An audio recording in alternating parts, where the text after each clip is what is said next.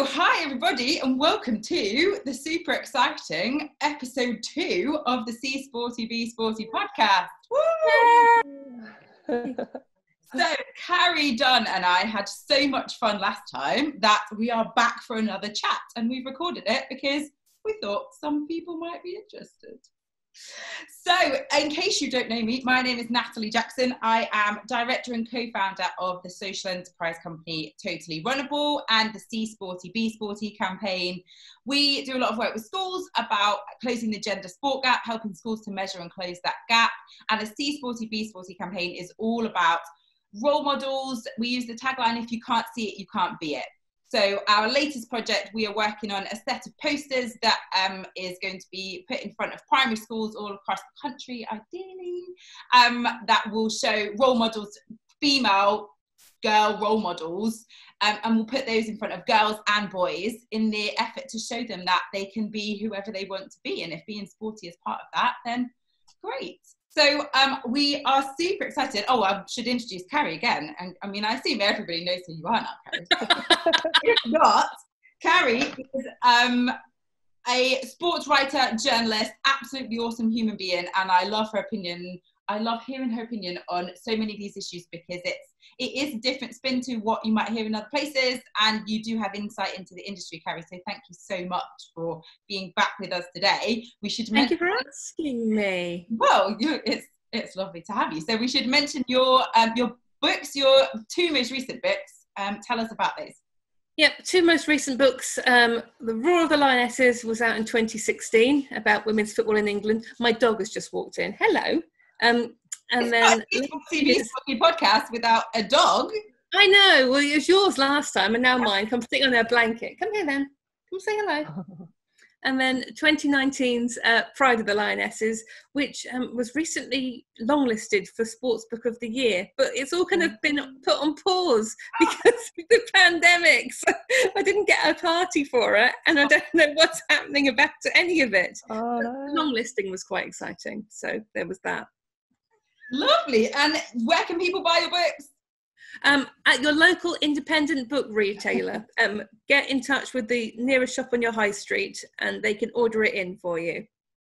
Fantastic. And we are super excited. You might have seen her popping up already to have with us the awesome Catherine Spencer. I haven't met you, Catherine, so it's lovely to meet you. Hello. So for anybody who doesn't know, Catherine is an absolute legend of England Rugby. She is former England Rugby Union captain. You captained England at the 2010 World Cup. You played in the 2006 World Cup. You played in 8 Six Nations, won 6 of them. Absolute legend on the podcast. I can't believe it. And as well as that, so you retired, is it 2011 you retired? I did. I keep saying last year, but now, what is it? 9 years ago. I can't say last year anymore, can I? I retired from England International Rugby in 2011, and I carried on playing a bit of club rugby after that. Yeah, but I don't play anymore. The boots properly hung up now. And tell us what else you've been up to recently, then. Oh goodness, various projects. But while we're on a theme of books, a little bit behind Carrie, but I have one book that I've written called Maul, Mascara that was out earlier this year. Fortunately for me, before lockdown, which meant that I could have a little launch party. That's what it's all about, really, isn't it? Yeah.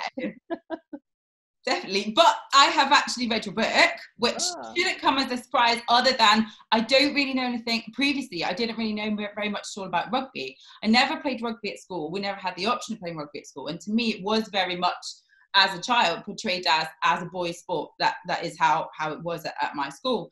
And I've watched some rugby, but really because other people have been watching it. And it's only really been doing the job that I do now that I've got more interested in other sports and looking into other sports, really. I think I was given a very small view of what sport was at school, and I think a lot of people did very well out of that, and if they were sports that you got along with, then great, but rugby just wasn't something I knew an awful lot about. So I have really enjoyed your book, really found it really interesting in terms of learning about rugby, but also about your experience. And I think there's a lot of things that tied in with what we see in the work that we do. Your experience, I thought it was a super honest book.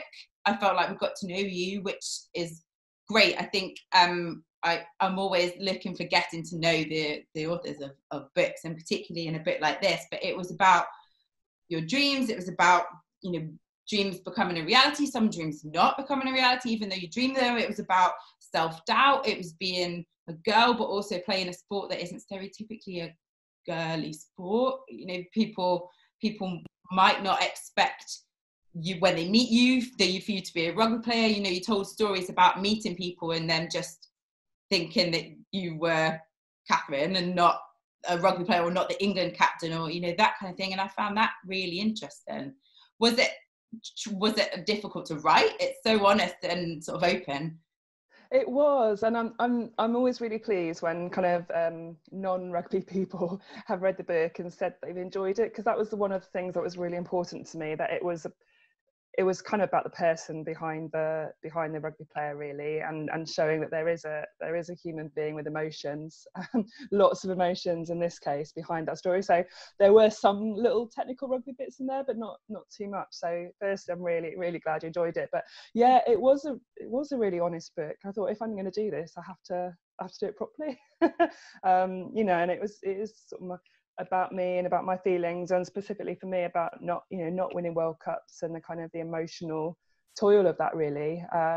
And you know, it's something that happens to a lot of sports people. You know, we achieve to kind of reach a target and to be the best that we can, and quite often we do loads of really good stuff, but we don't get the one thing that we want, and that's really hard to deal with. And you know, it happens to a lot of sports people, and so many people have said that I have similar feelings, and I think it's really important to kind of get these emotions out into the public eye and say, actually, you know, it's okay, it's normal to think like that. Do you know something, Kath? One of the things I like most about your book, as Nat says, is the honesty of it, but also the fact that you're angry, you're frustrated, and these are emotions that I think women in general, but particularly female athletes, don't get to express very often. We're supposed to be kind of gracious and happy and smiling, go, oh, well, I love playing, so, you know, it's not so bad. And you're like, no, I'm really angry. I'm annoyed that I didn't get to do this. Did you ever think about editing this out, or were you happy all the way through? Perhaps I'll do another bit with the bits that I did edit out.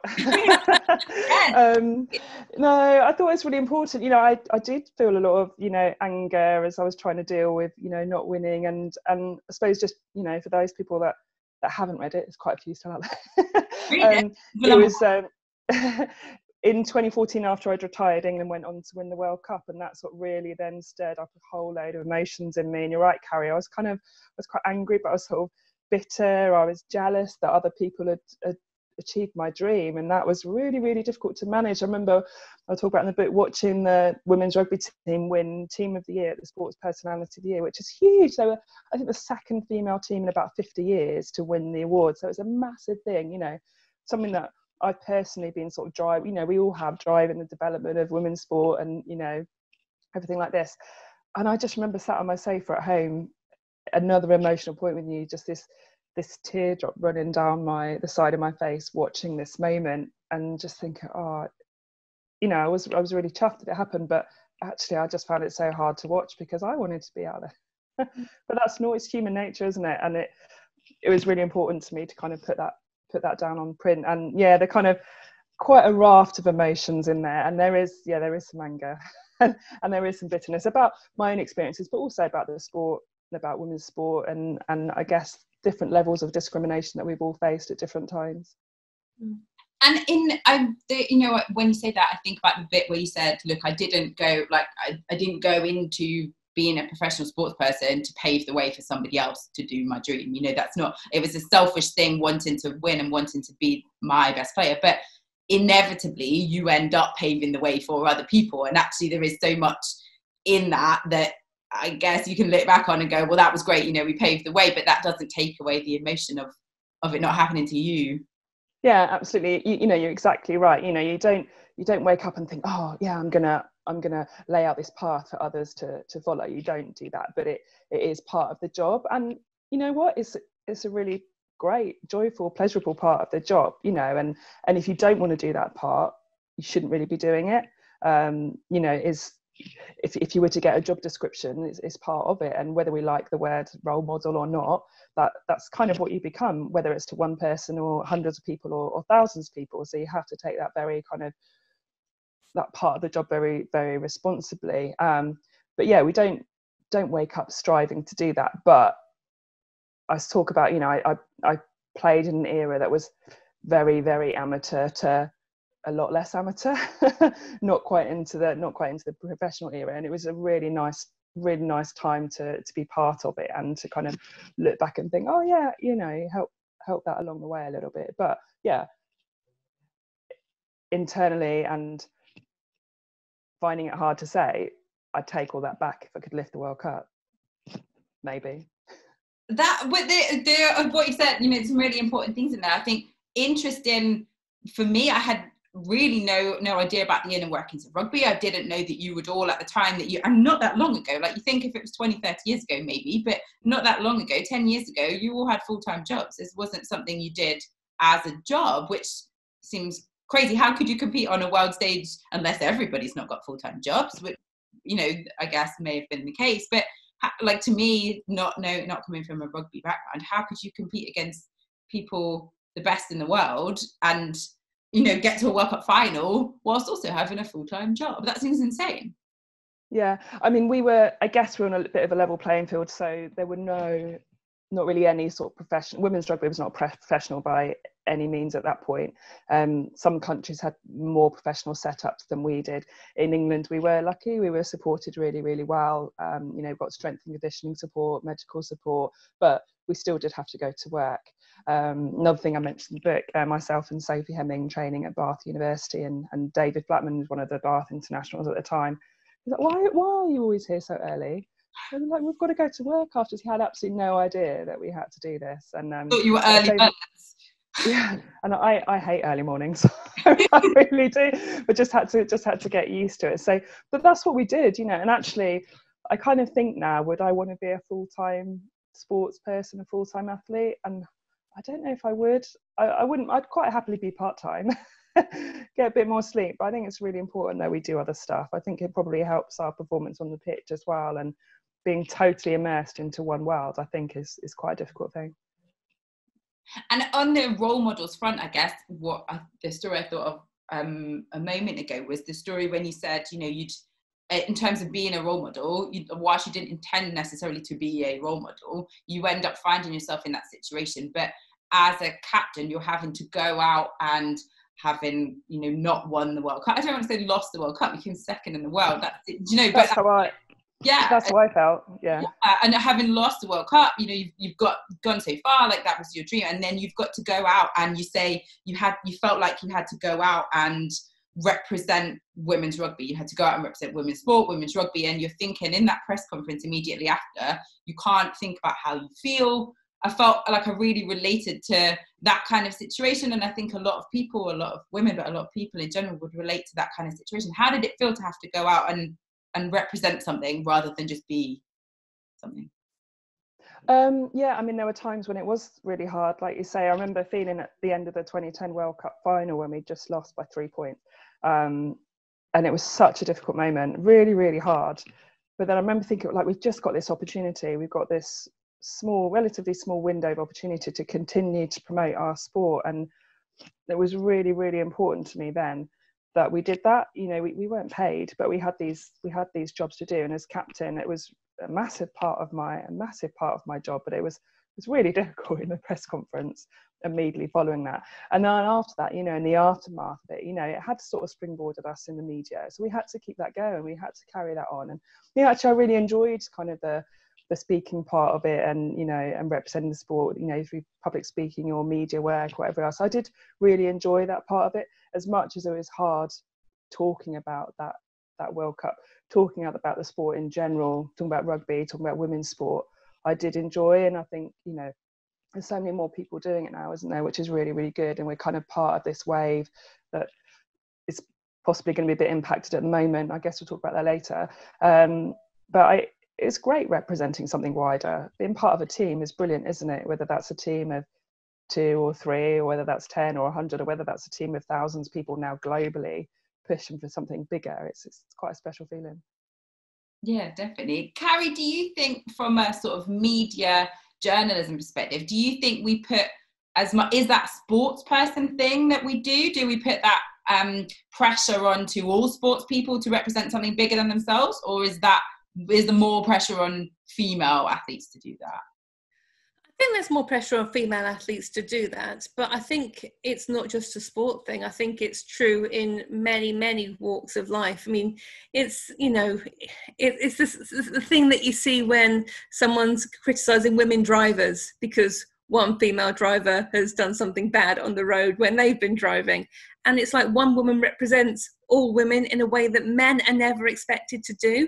So I think there is that additional pressure for women, but women athletes, when you're trying to carve out this space for yourself in the media, when you know that sometimes there are not negative forces in the press, but there are people who might be a little bit ambivalent towards what you do on the field of play, who haven't been interested in you before. You've got to kind of make yourself interesting, make yourself compelling. You've got to give them reasons for wanting to cover this sport, but then you might want to think, oh, am I being too aggressive about this? Because that's what always gets levelled at women who try and assert themselves. They're being bossy, they're being aggressive. And I think there's lots and lots of conflicting pressures on female athletes as they try and get a space in the media, yeah. I've had another look at the newspapers on that note, very brief look at the papers, but this was Friday. I bought the 9 national newspapers again, as I do, and I tallied up. So Catherine, I don't know if you've seen, but we did something for the origins of the SeeSportyBeSporty campaign were in 2018, where we looked at all the 9 national newspapers and we tallied up the numbers of photos of somebody playing sport, and across the year we did 1 day a month for a year, and we found that less than 3% of photos of somebody playing sport in the national newspapers were women playing sport.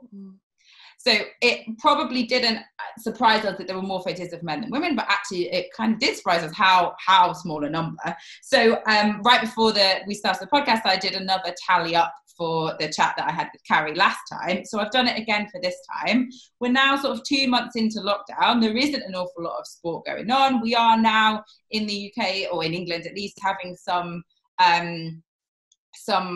reigniting of sport in general. Training is starting to happen again, you know, that kind of thing. But actually, there isn't an awful lot to report on in terms of sport. But what we found in the stats, you're not going to like it again, Carrie. Not good. I found that, so in terms of photos, I looked at photos and I looked at stories, and 3 out of 95 photos showed women. So that's 3.2%. And out of stories, so there were a total of 225 stories about sport in general, and 14 of those were about women's sport. So 6.2%.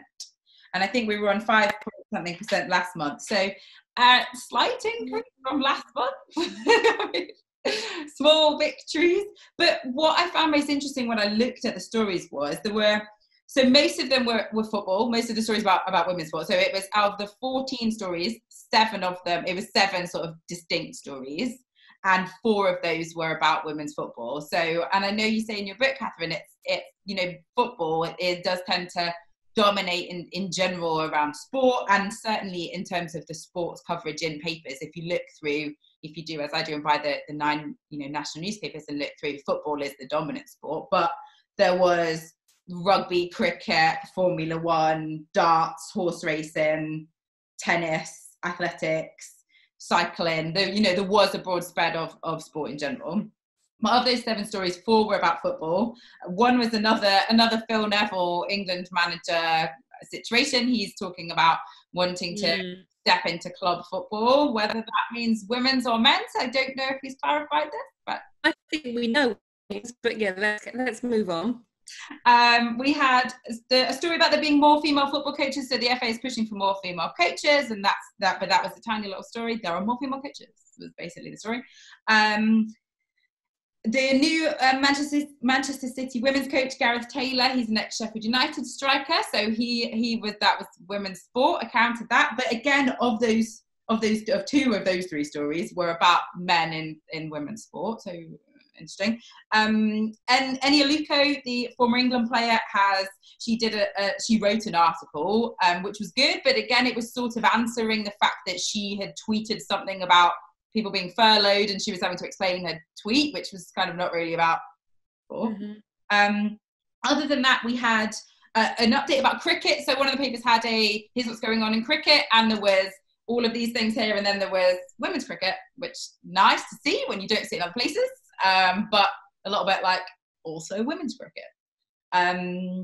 And then Dina Asher-Smith, there was an article, there was 2 stories about her, but the basic story was she'd been running in a park where there were some deer, and one of the headlines actually said "no eyes" in it. So that was irritating. And then there was 2 of those stories were about women's sport on a knife edge. And this is where I am coming to a point, I promise.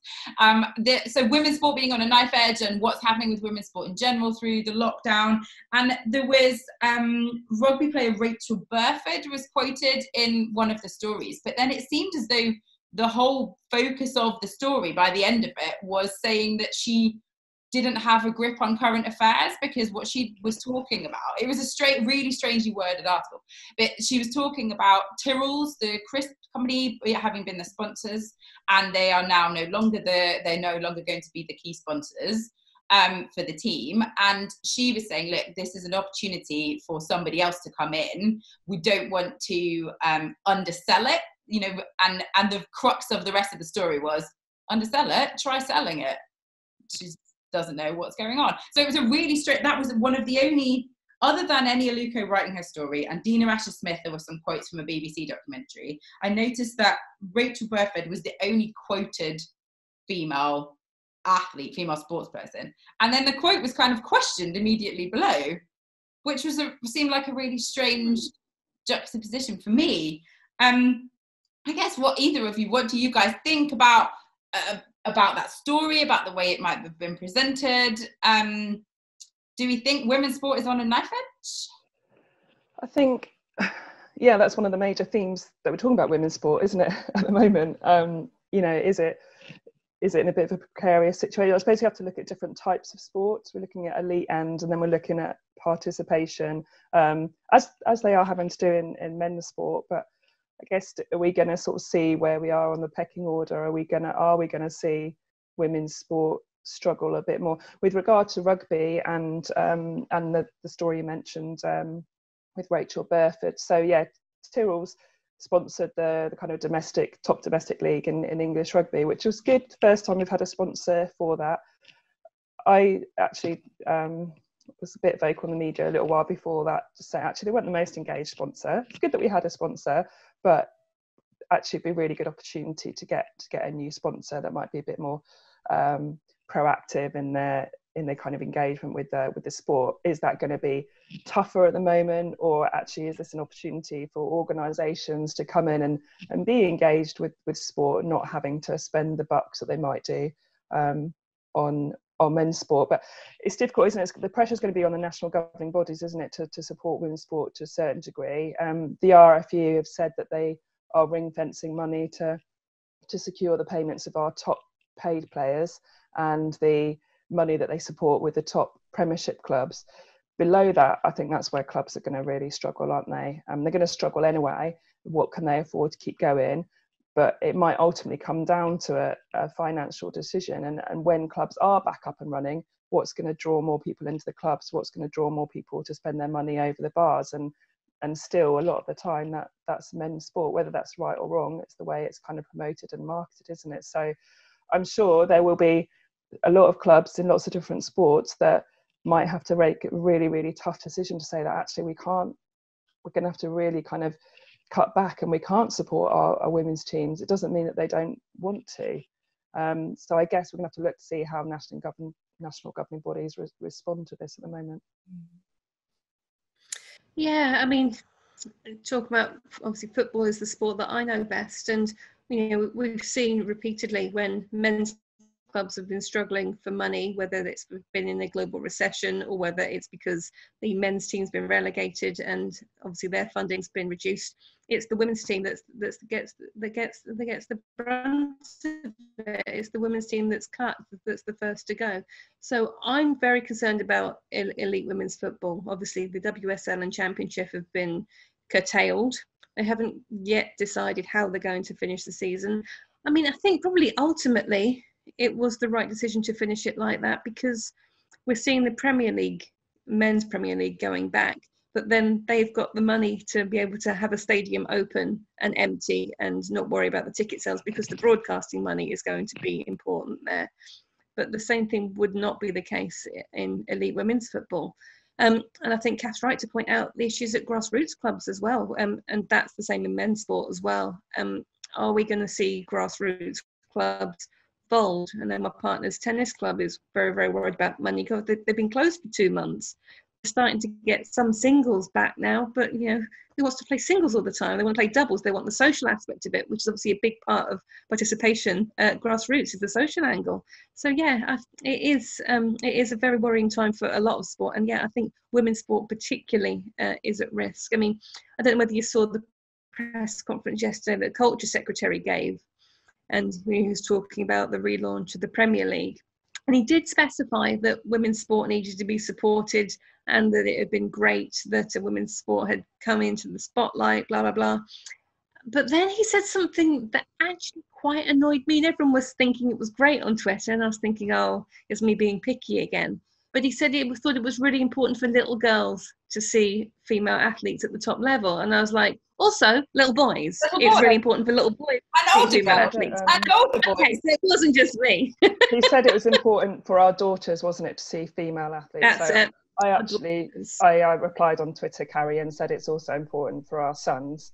Yeah, I think it's such a big point, isn't it? And that actually kind of goes into lots of sports, isn't it? It's like saying, well, we can only have female coaches in female sport, or we can only have female referees in female sport, or only girls are allowed to watch female sport, or only women. And it's just, this is so wrong, isn't it? You know, I grew up watching men's sport because that's what was there, and I absolutely loved it, and I would still watch it. It would have been nice to watch women's sport as well if it was around. But yeah, it's just little comments like that. They all add up, don't they? And it's yeah, I'm glad you brought that out. I feel better now.